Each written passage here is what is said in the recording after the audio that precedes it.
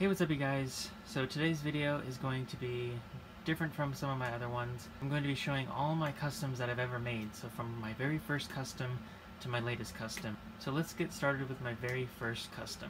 So my very first custom was Monster Cat, and Monster Cat is basically the mascot for the electronic music label Monster Cat. I just basically used the simple DIY male body, and I used a little bit of clay, my first time using clay, and I made the box with paint markers, and I even printed out some decals to put on there. There's the side of the box, there's the other side of the box, and then here's the back of the box, and as you can see, that's their logo, that's their mascot. I just printed a picture out, taped it on the back, and that was that. Pretty mediocre, I will say, but it was my first custom, so yeah. Now let's go ahead and take this out of the box so you can see in more detail. Alright, so here he is. So basically just painted him all black. This is when I used actual acrylic paint. So as you can see, not a lot of clean strokes, very messy. I taped off the mouth so that I can get those lines. Not very clean, but close enough. Very, very dusty. The clay is just not molded very well. And as you can see, the tail fell off, so that just kind of sits in the box. But yeah, overall, not very happy with this custom. But I think in the future, when I start to use clay more, I'll probably redo this custom and hopefully do a better job on this. Now next is a set that I made, which started off with this one right here in the corner. At first, the one that I made here was just a random thing. I didn't really mean it to be something. But then I ended up wanting it to be some kind of a superhero group. And I sort of pretended like it was like a superhero comedy movie. And so yeah, I didn't really know what to do with this line. It was something fun to make, and I think they turned out pretty good. But yeah, let's start off with the main four here. We have Blaster, Cosmic, Astro, and Hope. Don't ask me how I came up with the names because they kind of just came to mind. Hope, though, has a meaning, though, since it has a pink ribbon there. Obviously, you know, Hope, you know, with breast cancer and all that. My mother passed away with breast cancer, so this was kind of dedicated to her. This line was just pretty random to make, but kind of like it. There's the sides of the boxes, and then the back, some of them messy than others, and then the sides. Yeah, here they all are. Here's all of them out of box. As you can see on their chest, they have their symbol, which is basically the first letter of their name. And there's a look at the back of them right there. But yeah, kind of weird. But yeah, I still have some more. But I still have some more that I want to work on. I have a couple unmasked versions of these two right here that I want to be working on, and also an alternate suit for this one that I want to be able to work on as well. But yeah. I even made Dorbs to go with those as well. As you can see, I have an unmasked Astro there, and I'm working on a unmasked Astro of the pop version. That'll take a while though, because I'm trying to find the right head for it. But yeah, I also made concept arts of the other characters in Dorbs form, but not sure when I'll get to those. Then here's a look at these two, and this is basically me saying that there was a second movie of this made-up movie that I had in mind. And so Astro has a new suit. I also have a new character here called Liberty. There's the sides of the boxes, the back of the boxes, and then the other side of the box. Now here they are out of box. I like the metallic silver that I used for the head on this one. I actually put 50 stars on this head. I didn't even count when I was putting them on, but then when I decided to count after I started putting them on, I had one more to go, so I just put one more star and made it 50. So I like that detail that's there, that there's actually 50 stars on there. And here's the older Astro with the newer Astro to compare their suits. Still of the same red accents on there, still the same lines, just different colors. And let me know, which suit do you like better, the new one or the old one? And in terms of the dates of these customs, of when I made them, I think it was between early 2015 and early 2016. Alright, and we're finally back. Yeah, those previous clips that you saw of me talking about my customs, those were like maybe almost a year ago. Maybe, I don't know, but It was a long time ago when I first started that video, but now I'm starting to get back into it, showing the rest of my customs. I recently got this little display, little turntable thing, so it's easier to show off these customs. So yeah, glad we're back into it. So first right here we have one of the members from a musical group called Pegboard Nerds. It's a group I listen to. They produce EDM. But yeah, this is one of the characters, one of their persona characters. This one's Michael.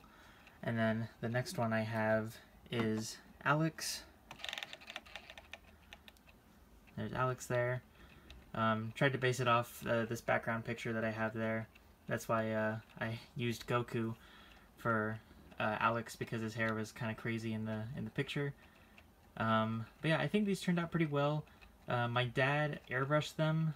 He put a white primer on it, I think, and then he painted over it with blue, and then I finished up the touches with red, like the little heart in there and all that.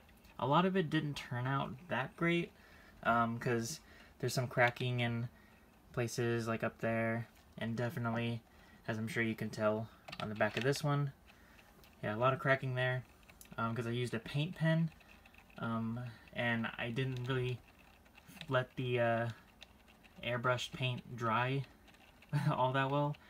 So my lesson was learned there to make sure it's dry completely, like let it dry for like a few days, like maybe a week at the most.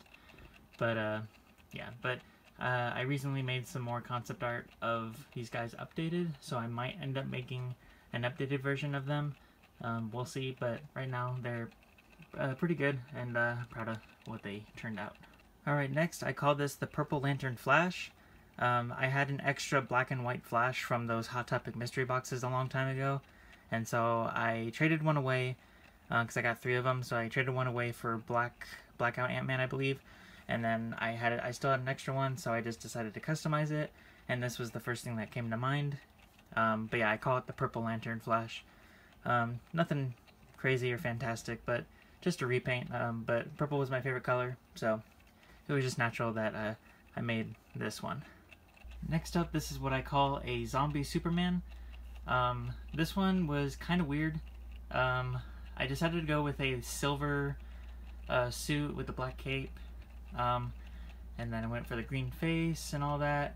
I overdid it on the face with paint, I think, but it kind of worked out because they kind of layered on top of each other like it was, you know, like it was a zombie, you know, zombie flesh. The hardest part, I would say, was the decals. So as you can see, I put one on the back, I put a logo on the chest, and then on the mouth I had like I took that from the Blackest Night Batman, or yeah, the Blackest Night Batman. But yeah, so the decal didn't really stick that well on the front because of how it was shaped, but it's still on there in some way. But yeah, this was me experimenting with decals, and I don't think it worked quite that well. And I think, as you can see on the back of the cape, again, this was a situation where I didn't let it dry, so it started cracking, but I figured since it's a zombie form of Superman, it shouldn't matter that much, considering his cape would probably be all messed up anyways, so yeah. Next up, we have one of the more interesting customs that I've done, is the Zernob Batman. Now, I started working on this custom a long time ago, but I started working like on the head. I took the head off and I started working on the head. I didn't really have the right kind of paint or something for the body. I can't remember why I didn't finish it as soon as I had it, because I had this Batman for a while and decided to do a custom on it. But as soon as I finished the custom, like, I posted it on the Funko Pop Reddit, I believe, and as soon as I finished it, the actual Zernob Batman pop got leaked as a Target exclusive. And so I was like, well, that's quite interesting that I just now finished this pop and we just now got a leak of the actual pop. So I was like, well, I guess I don't really need the regular pop, and it was a very limited run anyway, so so I wouldn't have been able to get it anyways. But I was kind of glad I did this custom way before, well, not way before, but before it got shown, because otherwise I would kind of feel weird making the custom after I had seen the fact that it was real. I don't know, it's just some weird thing in me, but I do like my version better though, because I like the full black, the full purple cowl rather than like the black window that they kind of have over the eyes and all that. I don't really like that look, so I prefer the whole cowl being purple, and made the eyes look a little angry. I put a little 5 o'clock shadow, or a little scruffle on his face there, so I like that too. But yeah, this is probably one of my favorite, like, I don't know what it is. I think it's just the colors. I just love the color combinations with the purple, red, and yellow. So, but this is one of my favorite Batmans out there. That's why I really want to collect a whole bunch of Xeronaut Batman stuff. I even made a custom XL Dorbs, a custom X-Ray Batman, and it's, yeah, so, yeah, I really want to expand my Xeronaut collection, but yeah, this was my Xeronaut Batman. Next we have a pink Stormtrooper, which is basically a breast cancer awareness Stormtrooper. I found an extra Riot Shield trooper. This was back when, like, Walgreens exclusives were like super hard to find. I'm talking super hard to find, not just hard to find like they are now, but like they were super hard to find at this time. But yeah, I found an extra one and decided to make a custom out of it. This was actually my first time airbrushing something, because my dad would usually help me airbrush, but this time he's like, I want you to try it. So I tried it, and I think it turned out pretty good. I taped up a lot of the areas, like the face area, and I taped off of the gun, or whatever that's supposed to be, and the shield. But and yeah, there's a lot of little detailed areas that I had to tape off and be careful with, but yeah, I think it turned out really well. This is probably one of my favorite ones that I've done, so one of the more proud ones that I've done. But yeah, I think it turned out really good, and I really like it. Now with these next 3 that I'm about to show, these were basically just in my repainting stage. There was times where I didn't really have an idea for a custom, or I didn't have certain pops to make a custom, so I just ended up grabbing some pops that I didn't really care for anymore and repaint it into something that I would actually enjoy. So I had this Age of Ultron Iron Man. This is when the Civil War Iron Man came out in that 2-pack that was exclusive to the Collector Core. He was in a much better pose in that one, much better design. So I was like, well, I already have one Iron Man, so I decided to customize this Iron Man into a different suit, and I think this one turned out really, really well. There are some parts where you can see some red still under the black, so not a super great job there, but I still really like how it turned out.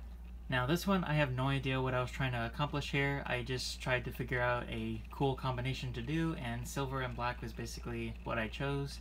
Not really sure what this Captain America would be called, and the design on the shield I thought was kind of cool. So kind of looks Venom-y, to be honest. It kind of looks like the shield from the new Venom wave of the Captain America. Kind of looks like that a little bit. But yeah, this was just a fun project to do. Random, I know, but it's whatever. And lastly here, I have this Spider-Man. I saw a picture online that was kind of like the movie version of like the Tobey Maguire version. They had it concept art that was kind of like a silver and black tone with red eyes or whatever, so I decided to go off of that. This was actually a pop that I got from Dave & Buster's that I got with my tickets, so I figured I can just make this custom, because I didn't really care for the pop after I got it. I kind of regretted getting it, but there wasn't really any other good choices, so yeah, this custom's kind of odd, but I mean, it's better than the original in my opinion.